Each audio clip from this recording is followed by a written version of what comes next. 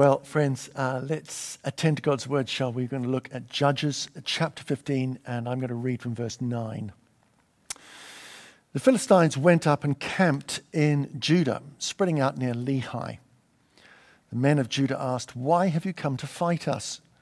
"We've come to take Samson prisoner," they answered, "to do to him as he did to us." Then 3,000 men from Judah went down to the cave in the rock of Etam and said to Samson, "Don't you realize that the Philistines are rulers over us? What have you done to us?" He answered, "I merely did to them what they did to me." They said to him, "We've come to tie you up and to hand you over to the Philistines." Samson said, "Swear to me that you won't kill me yourselves." "Agreed," they answered. "We will only tie you up and hand you over to them. We will not kill you." So they bound him up with 2 new ropes and led him up from the rock. As they approached Lehi, the Philistines came towards him, shouting and shouting. The Spirit of the Lord came upon him in power. The ropes on his arms became like charred flax, and the bindings dropped from his hands. Finding a fresh jawbone of a donkey, he grabbed it and struck down 1,000 men. Then Samson said, with a donkey's jawbone, I have made donkeys of them. With a donkey's jawbone, I have killed 1,000 men. When he finished speaking, he threw away the jawbone, and the place was named Ramath Lehi. Because he was very thirsty, he cried out to the Lord, "You have given your servant great victory. Must I now die of thirst and fall into the hands of the uncircumcised?" Then God opened up the hollow place in Lehi, and water came out of it. When Samson drank, his strength returned, and he revived. So the spring was called En-Hakkore, and it is still there in Lehi. Samson led Israel for 20 years in the days of the Philistines. Let's pray, shall we? Lord, we thank you that you have not left us without guidance. We thank you for your word. And Lord, I do pray, Lord, that you would anoint my words by your Spirit. In Jesus' name, amen. Well, I don't know about you, but I simply love a hero. I love the stories, Marvel comics and everything like that. There's these amazing heroes, but there is a sense, isn't there, of an unreality about that. And therefore, there's been a rise in our culture of the cult of celebrity. These people who get in front of the cameras, or we inspect their lives to great detail, and we find their weaknesses and their foibles, and somehow we identify with them. That's why probably that there was more grieving over the death of Lady Diana than there was over the death of Mother Teresa, even though they died within 7 days of one another. National outcry, national mourning for a woman who was a celebrity, who indulged her weaknesses and wasn't ashamed by them, where Mother Teresa was another woman who was holy and pure, and just almost we felt that her life was unattainable for us. We see this also, don't we, in our characters. You look at the way that modern media has portrayed the figure of Batman, for instance. In the 1960s, when it first came out, he was a hero. He was unbeatable. He was always on top. He never showed any weaknesses, knew all the answers. But if you look at the latter part of the 20th century with our deconstructionism that we so often like to cling on to, we see Batman rewritten. We see him written as a man who is out for vengeance at the murder of his parents. He's deeply flawed and deeply broken, relationally broken, almost like an anti-hero, someone that we can sort of relate to, who doesn't rely upon superhuman abilities, but actually his own intellect. Do you know, in this day and age of postmodernism and post-postmodernism, I wonder if we've traded the idealism of the hero for the authenticity of the celebrity. It's almost, we feel that the authenticity is a redemption of our misguided heroism. But do you know that's not what the Bible shows us, and it's not what God has called us to be. He's called us into a true humanity that is reliant upon His Spirit. And we see this in the book of Judges. We're in a series at the moment looking at encountering the Spirit. We're looking at what the Bible says about working in His power. And what we want to be able to do is to build a confidence that our faith is truly grounded in a Trinitarian way by the Father, the Son, but also by the power of the Holy Spirit. We believe that it's the empowering of the Spirit that enables us to live in a way that's pleasing to Him. And other than that, we cannot please God but by and through God. And it's only when we're truly filled by His Spirit that we can become all that God has intended for us to be. Yes, we can be by His Spirit. We're called to be naturally supernatural. So we're looking in the book of Judges, a nation of Israel who God raises up repeatedly again and again and rescues them by filling leaders with His Spirit to help people come back to Him, to a relationship with Him. Now, as Warren so helpfully pointed out last week, the word judge, as God raised up judges, it's not from a judiciary point of view the word judge is used, but actually it's better seen as a savior or a rescuer.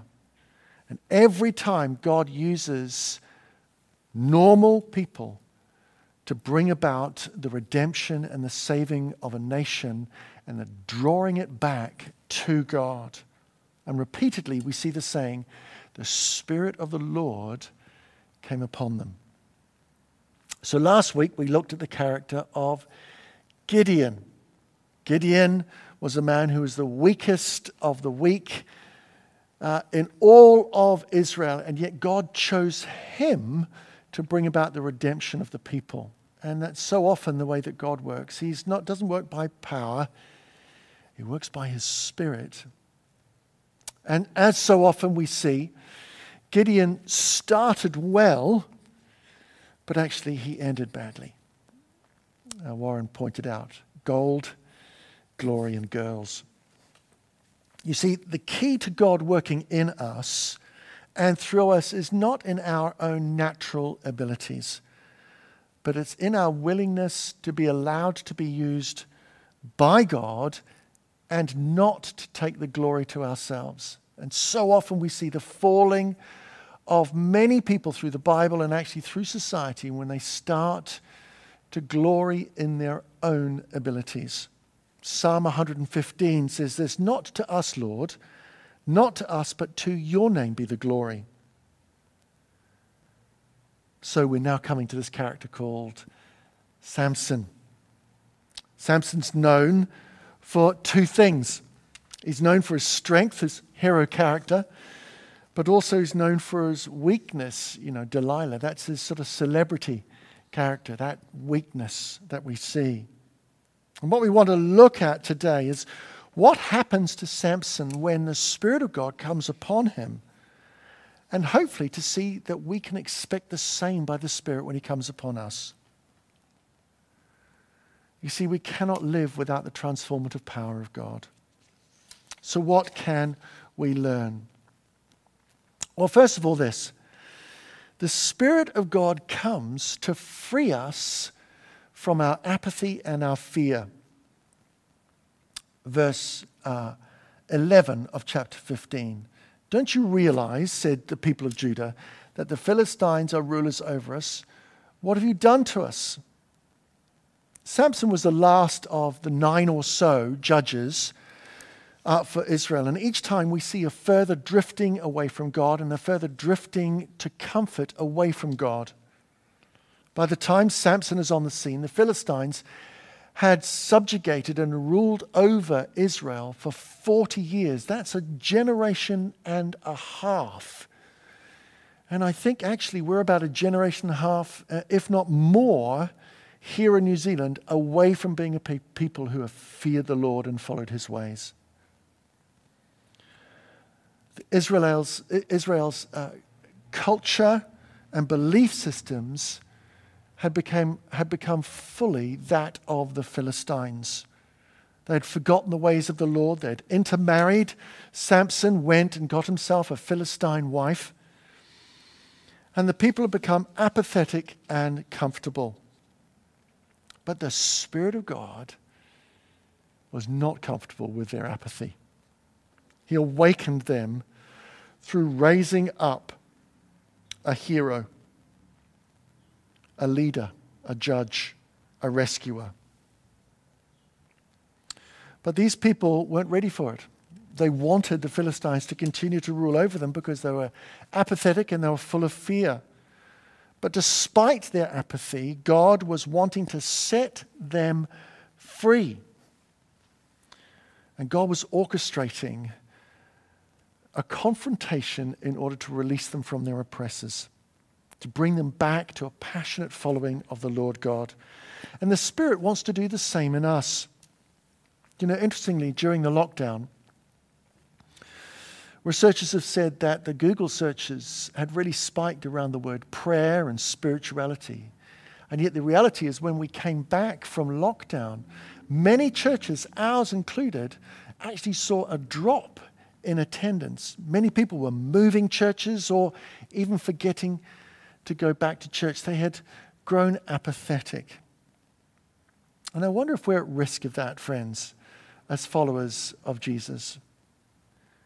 But the good news is Jesus wants to set us free by his Spirit. The Spirit comes to set us free from our fear and our apathy. Secondly, the Spirit comes to set us free from that which binds us, from our bonds. Verse 14 of chapter 15. As Samson approached Lehi, the Philistines came towards him shouting, and then the Spirit of the Lord came upon him in power, and the ropes on his arms became like charred flax, and the bindings dropped from his hands. You see, the Lord set Samson free by his power, by the power of the Spirit of God. You see, though Samson was bound by ropes, when the Spirit came, he was set free. Outside of the Lord, we are all captives. And this is exactly what we see in Samson later in his life. When he trusted in his hair rather than the Lord, and it got cut off, he was powerless to break free from that which bound him, and he was put into slavery. There was hardly any mention in Samson's life about the Lord. He was not reliant upon him only when he was in excessive danger or threatening to die. So when he was thirsty after the battle, or right at the end when his life was about to end, he called on the Lord. You see, here we find that internal battle between the hero and the celebrity in the fact that he removed God from the equation of his life. And so often we can do that, can't we? Many of us, all of us outside of God, are bound by addictions, by substances, by life habits, by thought patterns, and we cannot break free. They cannot be beaten by self-improvement. They can only be tempered by that. They cannot be broken. But in Christ, we can be set free. When the Spirit of God comes, he sets us free. You see, it's the work of the Spirit, friends. Once addicted, we can now be set free, like Samson was. You see, those things physically that we see in the Old Testament that the Spirit of God does in setting Samson free can be availed to us by the outpouring of the Spirit. The Spirit comes to set us free from that which binds us. Psalm 107, Verse 14, he brought them out of darkness and the shadow of death, and he broke their bands apart. Or how about Jeremiah 30, verse 8?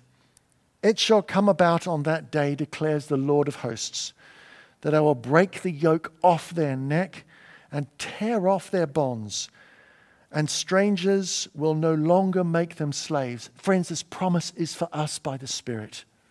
The Spirit comes to set you and me free from that which is set to bind us.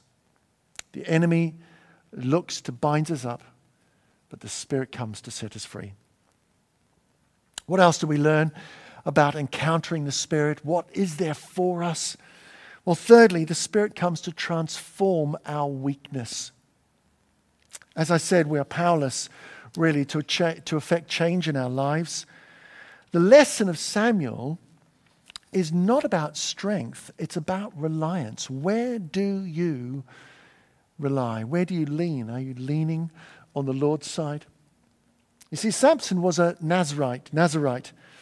In other words, he had a special vow over his life not to drink alcohol, not to eat unclean food, not to shave his hair, and to go nowhere near anything that was dead. There was nowhere in the narrative of God, other than what Samuel said, to say that Samuel's strength lay in his hair. See, John the Baptist himself was a Nazarite as well. In other words, he followed all the things that Samson did, and yet his hair was not giving him supernatural strength. Samson thought it was because of his hair that he had his strength, but it wasn't. It was by the Spirit. It was only when it came upon him that his normal physical strength became supernatural strength. And Samson forgot this, and so often we do, friends. Though Samson was physically strong, he was morally and spiritually very weak. He was prone to revenge. I was only doing what they did to me. Look at the story. Read it over. It takes about 10 minutes to read the story of Samson. You'll see it's a cycle of revenge and hatred. Warren Wiersbe, great biblical expositor, says this of the life of Samson. Samson illustrates people who have power to conquer others, but who cannot conquer themselves. He says the Philistine fields are on fire, but he could not control the fires of his own lust. He killed a lion, but he could not put to death the passions of the flesh. He could easily break the bonds that men put on them, but the shackles of sin gradually grew stronger on his soul. Instead of leading the nation, he preferred to work independently, and as a result, left no permanent victory behind. He was remembered for what he destroyed, not for what he built up. He lacked discipline and direction, and without these, his strength could accomplish little. He failed to check the impulses that began early in his career, and 20 years later, those very things killed him. So often, friends, we go, if I just try harder, I'll be able to get through this. I'll save myself. But there is no righteous act that can save you.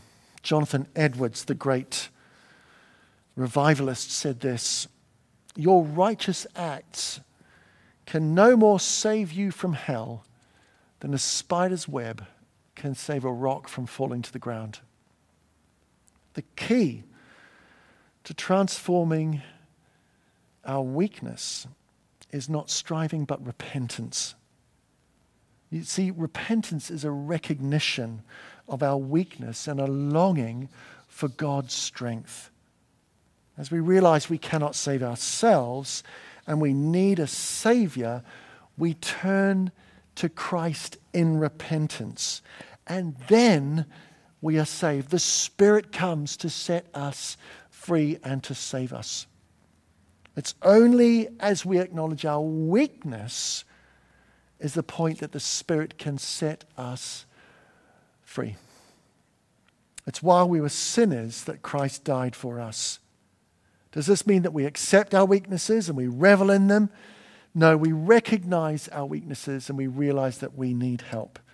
That's why Paul says He will boast in his weaknesses so that Christ's strength may rest upon him. That's in 2 Corinthians 12. Paul's not saying he'll indulge himself, but he says as he recognizes those weaknesses, he knows that God will transform him. What else do we learn that the Spirit wants to do? Well, the Spirit wants to come to make real our salvation, to make real our salvation. In the beginning of Samuel's life, or before Samuel's life, the angel said to Samson's life, he said, he will begin the deliverance of Israel. That's in chapter 13, verse 5. But actually, the true deliverance of Israel was only in Jesus. In the story of Samson, we see a reflection or a mere shadow of that which God wants to do in our lives through Jesus. The people of Israel were subjected to a foreign power. They rejected Samuel's... why do I keep saying Samuel? They rejected Samson's handling and his salvation by handing him over to them. But in doing so, they brought about the very salvation that they needed. Handing over the source and the means of their salvation only to death, to find that they are saved. It sounds like Jesus. Like Samson, it is we who are oppressed. And when we realize our need, that's when our salvation comes. That's when the Spirit comes to set us free. It's at the very point of weakness, when Samson has no eyes, when he's beaten to an inch of his life, that he's put between those pillars, that he repents before God and says, Lord, forgive me. And so it is at that point his salvation comes, and the salvation of all of Israel. And that is the point that we discover that transformation occurs in our lives when we repent and turn to him. It's when the power of Christ comes upon us. For many of us, we stand at a point where we'll either implode or cry out to God. You see, encountering the Spirit of God sets us free from the idealism of the hero and the authenticity and the pressures of the celebrity, and calls us into freedom and wholeness, into the humanity that Jesus wants us to live in. The Holy Spirit wants to set us free from our apathy. He wants to break our chains and set us free from those things that bind us. He wants to transform our weakness into a true Spirit-filled strength. And he wants to reveal and make real to us our salvation. Now, friends, I think that today, even this morning, there are some of us who are feeling quite apathetic, or maybe are in deliberate rebellion, are stubborn, or maybe are just bound. The Spirit of God wants to come and set you free. And so I want to pray for us now. Let's pray. Lord, I pray that now by the power of your Spirit you would come, that my friends and I would encounter your Spirit in a fresh way.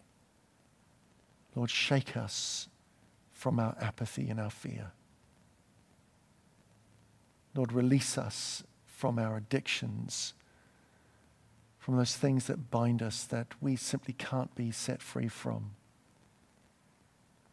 Lord, break us free from idealism, or Lord, from the weakness of authenticity.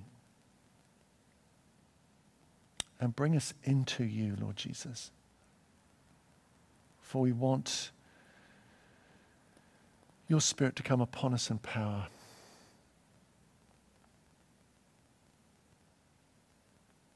Let's just wait on the Lord for a second.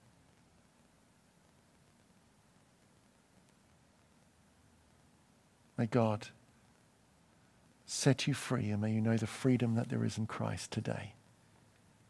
Amen. Oh, let your will be done. We pray.